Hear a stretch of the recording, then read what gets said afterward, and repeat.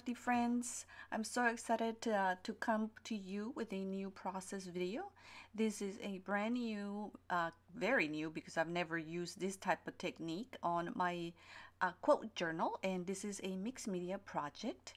The last page on this journal, it is completely full, and I have a plan for this journal, and I'm still a little unsure if this is what I want to do. I'll tell you a little bit more about it here in a minute. I just want to get caught up. The theme for the quotes this month is freedom, and we're in July, and it is very appropriate, I think, because it's 4th of July this weekend, or last weekend actually.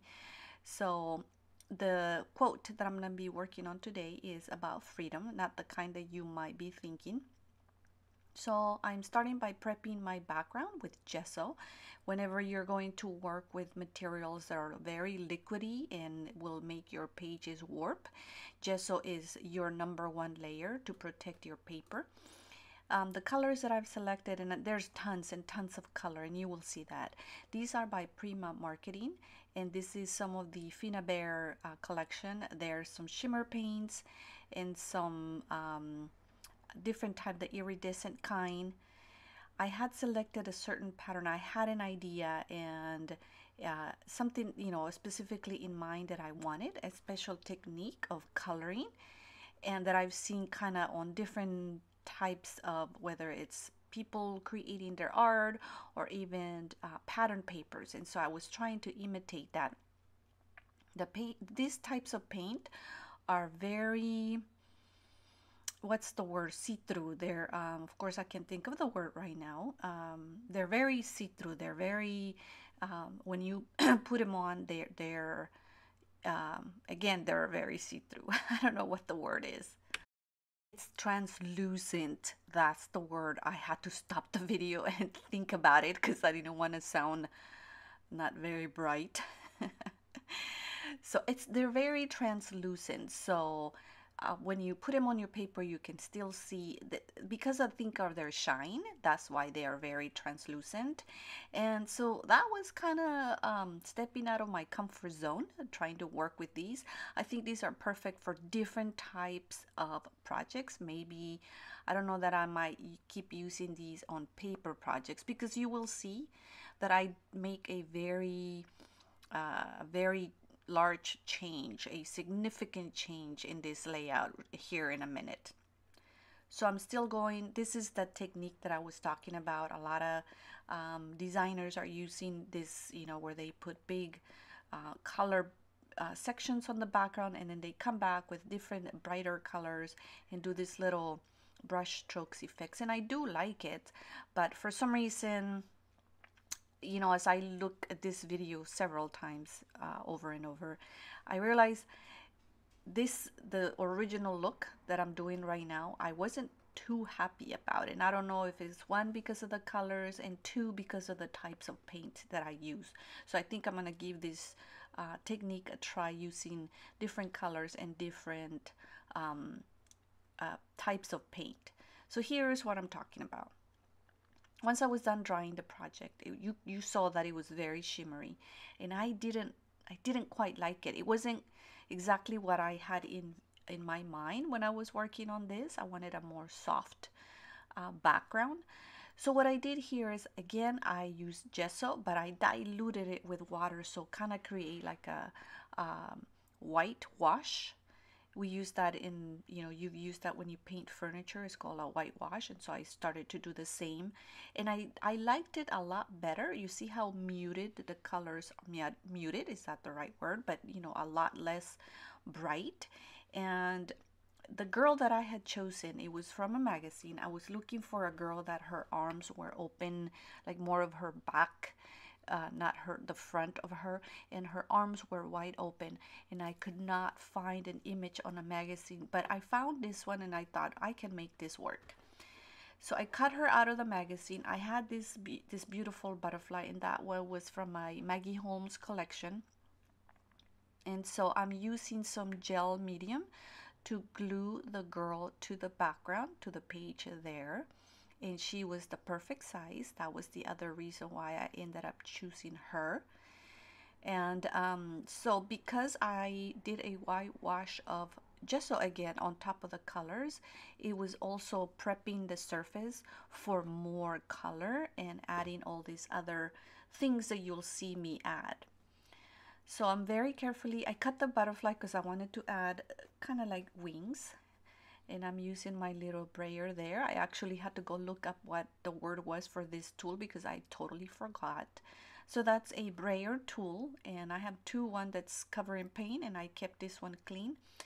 And so anyway, so I cut the wings and added them to the background, and I've been playing around with, I knew I wanted to use flowers, and so I tried different flowers that I had, and nothing, I didn't like any of them. So instead I decided to paint my own flowers, which was great because again, adding that whitewash prep the background to be able to add more paint.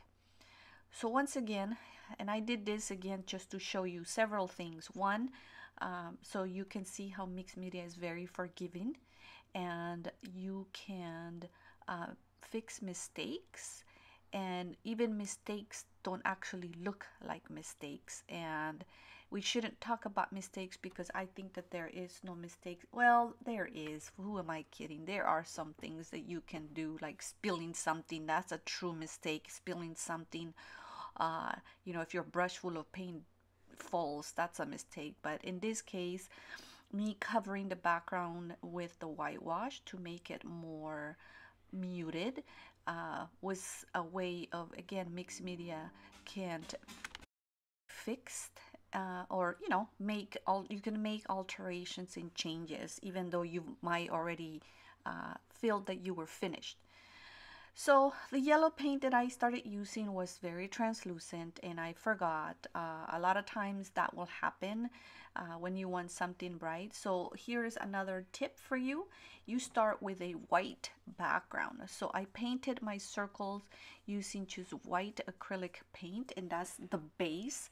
And it's almost, I don't know how to describe it. It's like adding a slipped underneath a very see-through dress.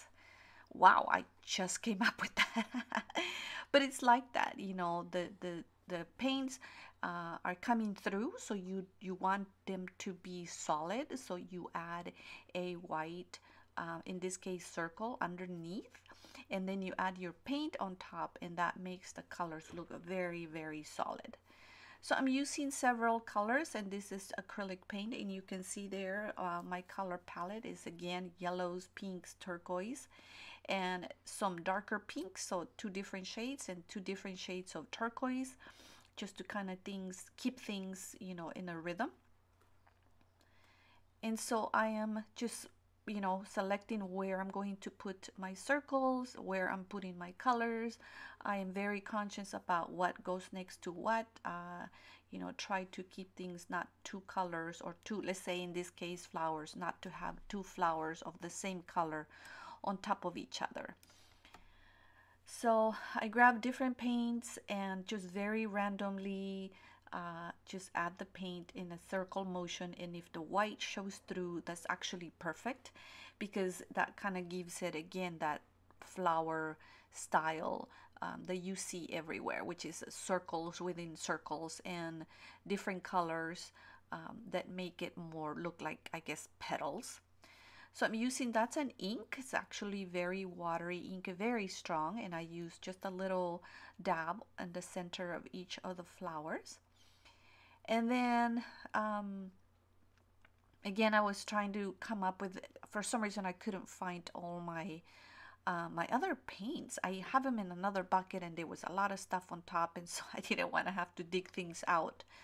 I need to find, because on my desk I have a Lazy Susan, and it's actually a 3-tier Lazy Susan. I don't know if you guys saw that when I posted on Instagram, and it's filled with paints and spray inks and all kinds of stuff. So I ran out of space, so I need to either kind of go through it and only keep exactly what I'm using and get put away other things that I'm not using as much. So after I did the centers, I go ahead and grab again. This is a very, very dark purple. It's actually not black. For some reason, I'm loving this because it's not black, but yet because it's so dark, you can use it as black. And that one is by Prima Marketing. Again, one of those Finnabair very shimmery paints. And so I'm adding a little bit more details to the circles of the flowers.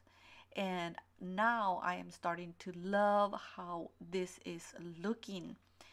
And when I chose this girl, the one on the on the photo, do you see the dark wrinkle areas on the dress? You will see what we're gonna do with that, or what I'm gonna do with that. And it was so perfect that her dress was to me, a blank canvas. So here I am going back with some white paint. I zoomed in so you can see kind of what I'm doing, and then just going back on a circular motion, adding more details to those beautiful flowers. And now I'm kind of obsessing over them, and I kind of want to paint more and turn them into digital images, because that's my new kick.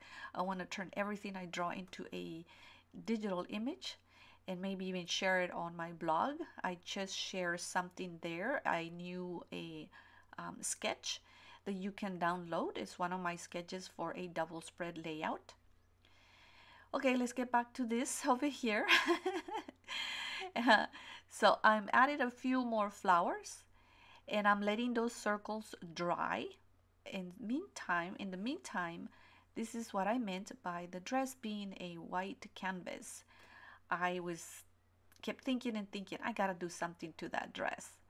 So I go back with that same yellow, but you can see here, and the reason why I pointed out those wrinkles or shadows on the dress is because you can see that even though I am painting, this acrylic paint is so translucent that you can see right through it. And in this case, because I wanted it to stay translucent, I didn't cover her with white paint first. I left it the way it was, which let the shadows of the dress come through, which is perfect because it just adds that more dimension to the dress. So now that I'm letting the dress dry, I'm going back to the flowers because now those are dry. And another tip that I have is when you're painting, always try to remember the direction in which you're painting so that your hand won't rub off any of the wet paint. So you'll see me turning my book upside down so that I don't, by mistake, with my hand rub some of the wet paint. And a lot of the times I use my pinky, and there is a section, it goes so fast that you can't see it, but I show you that I put my pinky as an anchor, not my whole hand.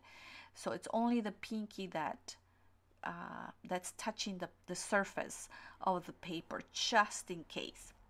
So now I go back to the dress and let the other circles dry, and then of course there I show you very briefly. It went so fast that I was showing you how I'm only using the pinky to anchor my hand, and I'm not putting my entire palm of my hand back on the paper. So I do this flower pattern effect. It's just 5 little dots in a circle, and I loved it. It turned out so beautiful, and of course matchy, because everything has to match. And if you pick a color palette and you stick with it throughout your design, everything will just look so cohesive and, you know, matchy. So now I'm letting the flowers, the little tiny ones, dry, and I go back to the other ones. And you see how I was turning my journal upside down to just to make sure I wasn't, you know, messing up with the flowers or the wet paint. So I'm making them be the same as the ones at the bottom. And there is some changes that I do. Once I finish the layout, I decide to make a couple of changes that you don't get to see because my camera was running out of film or space. Film. Yeah. So I will show you, you'll be able to see the changes that I made, and it's basically on these leaves that I'm painting. I sped up this part of the video so you could see how quickly I was painting those leaves. and that bright and strong green. See the difference in paints? I did not need to add white underneath. This was just very solid, and I don't know what to call it, strong paint that it just covers everything, not translucent at all. So I do make some changes to the leaves, and what it is just like I added the white to the flowers. You know how I went around with just a little bit of white paint? I did the same to the leaves and just add a little bit of white highlights on top. And I think I added 2 more flowers. There's a section there at the bottom that it's just telling me there's something missing here. And so I add a couple more flowers to complete what I was after. So now I'm going back to the dress and added some green little centers to each of the flowers, just to make it, you know, look finished.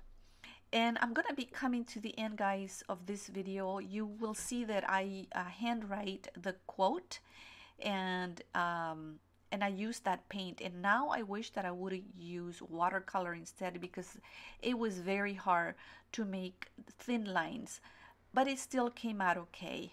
So I'm practicing my handwriting, so I'm happy about that. Guys, I hope you liked this tutorial. I am obsessing. I stayed up very late last night looking for more cutouts from magazines, so I'm hoping to be doing more. And I didn't get to tell you what my idea is for this journal. So very quickly, I hitting 10,000 followers on my Instagram, and I feel like maybe as a giveaway I will be giving away this completed journal. Can you let me know on the comments if you think that is a good idea, if you think that people might be interested, you might be interested in winning this finished journal? Let me know. Thank you so much, guys, for watching. Wait for the close-ups at the end. Let me know if you have any questions. Thanks so much. I hope you get to get your finger covering paint today. Until next time, bye.